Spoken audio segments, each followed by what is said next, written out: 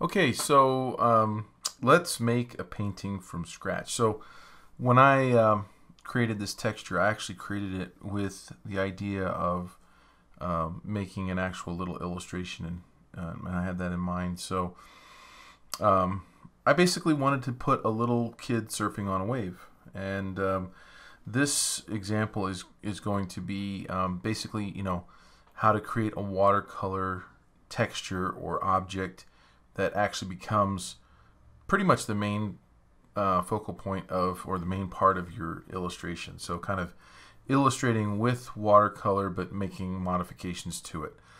And so instead of using the watercolor textures as a background, which you'll see in some of the other images, this is actually using the watercolor texture to actually create an illustration. So I made this wave right here, and this was what I had in mind for using, but I also utilized this space because watercolor paper isn't cheap, and there's no sense in not making something that could be used later for something else. So I made that as well. However, I do not need this portion right here. So in this instance, in this document right here, I've got my watercolor texture right here. I've got the little kid on this layer, which I'll show you later. I've got the wave over here, but I'm going to throw that one away. I actually don't need that one. And so, yeah, so I'm just going to take this texture that I've already brought into Photoshop. Again, this is one of the ones that's in your downloads. And I'm going to cut away the portion that I don't need. So I'll just go ahead and do that now with the lasso. So I went and got the lasso tool, and I'm just using the mouse actually right now. I'm just clicking and dragging along here just to select the portion that I don't want. Hit backspace or delete. And oops, I was on the wrong layer, but it's locked, so it didn't do anything. Get on the right layer and delete that. And then I am going to go ahead and separate that out because I'm going to want to use this texture a few times to repeat. So I'm going to go ahead and go to channels. I'm going to control click the RGB. I'm going to get a new layer. Oops, I keep doing that. Get on the layer palette, get a new layer, select inverse. And the more you do this, the more you'll just kind of commit it to memory. And then simply get the paint bucket, get black paint and fill it in. And then I'm going to deselect with the lasso tool, throw away so basically I have it on the other layer, but I'm going to throw away the one that has the white behind it because I just don't need that anymore. Delete. Sometimes what I'll do is actually at this point, go ahead and save your document, because as you're making these commitments of throwing things away and changing things, if you get a crash or if your power goes out, you don't lose everything. So anyway, now I've got it on that layer. There's my wave that I'm going to use, and so the next step is probably to move it so that it's cropping out of my image area. So I want maybe something like this right there, maybe even like that. And then what you're going to notice is I've got this imperfection down here, and there's several things I could do there. I could darken it, but I could also maintain that texture with something like the clone stamp tool or tool. I'm going to make sure that this little thing right here is on all layers. Sometimes it'll come defaulted on current layer. I want it on all layers because I'm not only going to sample this wave layer, but I need the white underneath to make the clone. So I'm going to just basically hit Alt. I think it's the Apple key or the Option key for Mac users. Click next to that area, and then I can move that texture right over top and click and paste it on there. And then I can do it again. I'm going to hold down Alt, click, and move it over and paste it on there. Alt. And you might find that you'll have to do this from time to time if you have imperfections that you need to fix. So got that. And then I might actually just erase this out over here a little bit. Let me get the eraser over here. I'm going to make it smaller. And there we go. Oops. I just soften this because I've got that crazy edge there. And normally what I'd probably do is just crop this out, but just so it doesn't look weird right there, I think I'm going to get rid of that. And then I've got this little imperfection right here, and I might just soften that so it doesn't become as dominant. There's some stuff in here, a little bit of stuff out here. I'm just going to clean up a little bit. You definitely don't want to clean up your organic. I mean, the whole reason we're doing this is to get that organic feeling. And one of the reasons why watercolors look so neat is because the pigment takes, a long time. It's changing as it's drying.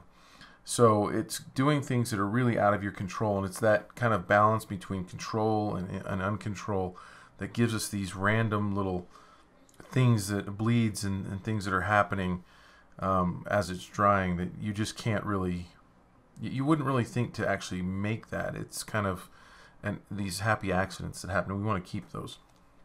Okay, excuse me. So I think what I'm going to do, just so I don't mess things up, is I'm going to duplicate this wave layer, and I'm going to turn one off and just kind of keep it there. I do that a lot, just in case I degrade, because I'm using a destructive process.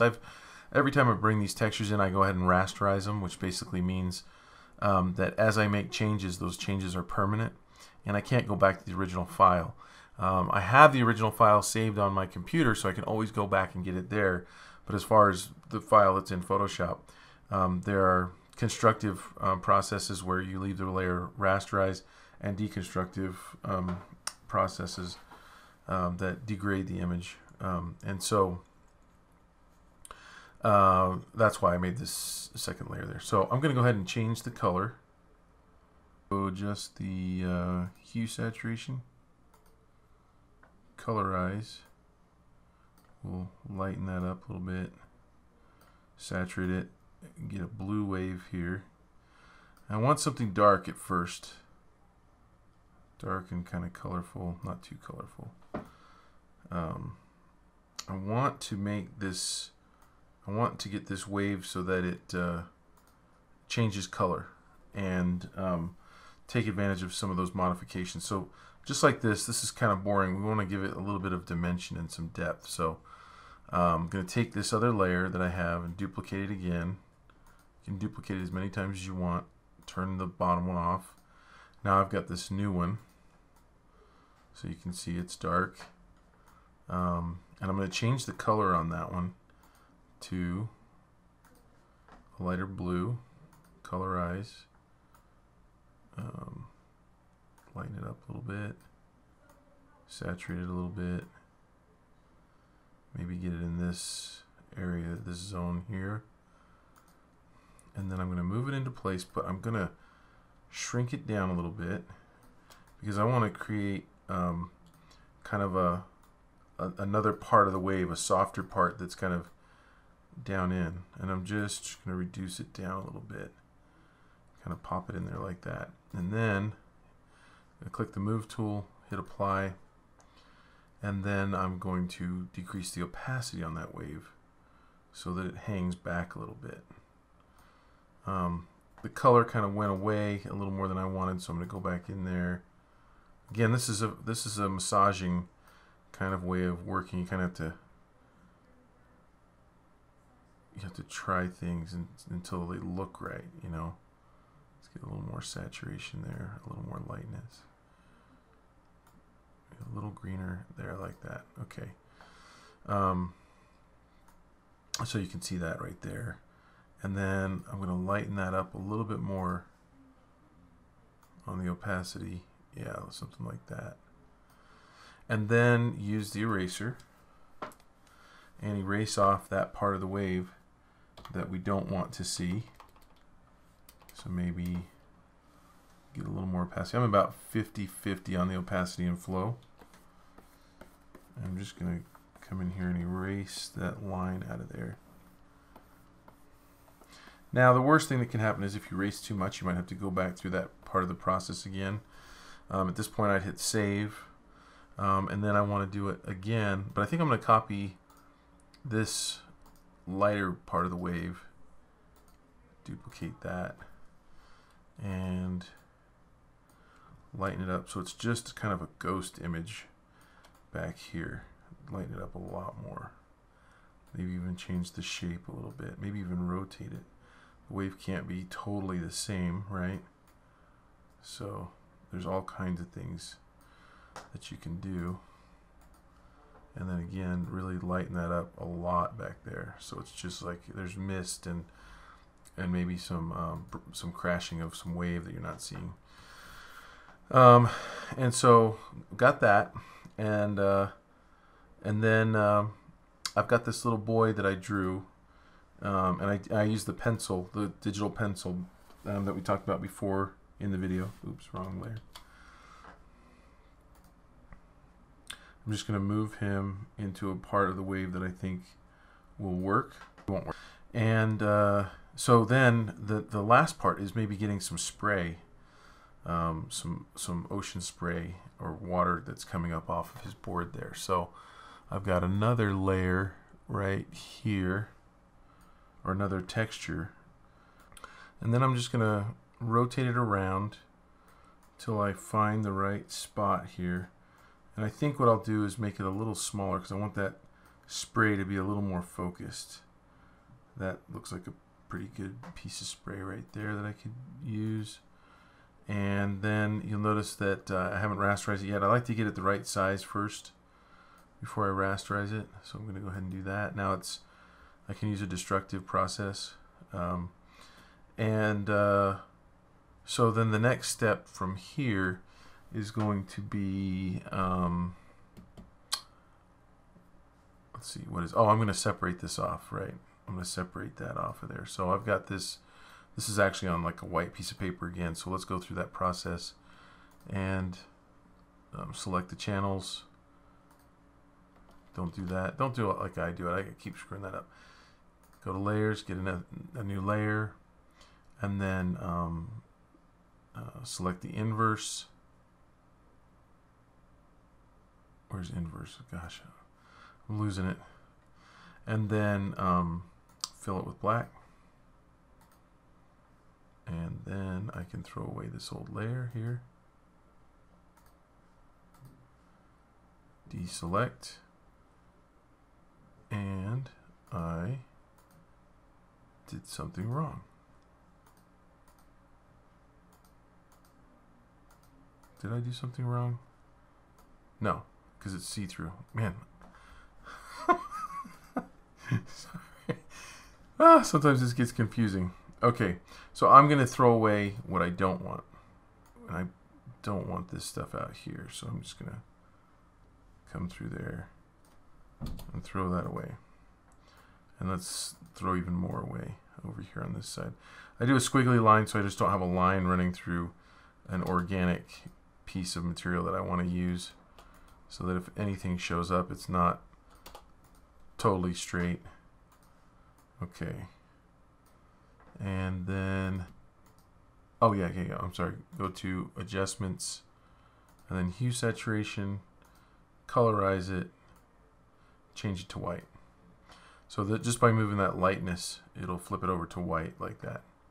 Then I can just kind of grab that and throw it in place. And there's way too much of it, so as it moves back from the little guy there, it will dissipate. So I'm going to erase some of that and just lighten it off as we move back away from him, just so that splatter seems like it's kind of coming off of his board there. And that's pretty much that. There's all kinds of other little modifications to it. I'll show you the one that I had already done, that maybe I spent a little bit more time on, see if it looks similar. So it's similar. I cropped in a little bit more and threw another little texture in there, blended another little one in there, but you get the picture. Oh, I know what I didn't do on this one. Let's enhance the color a little bit. So this is something I'm going to do on all of them. Something that I love to do is to control the color, and I do that at the end. So I'm going to go ahead and I got a new layer, and I'm going to fill that layer with black, and then I'm going to go to color dodge, and that will turn it clear. You can still see that it's black in there, but it is, so that layer is still there, but you can't see it because of this setting of color dodge. Then I'm going to go and get my paintbrush. I'm going to uncheck everything. It's on the regular airbrush there. And then I'm going to decrease the opacity and the flow to about 20%.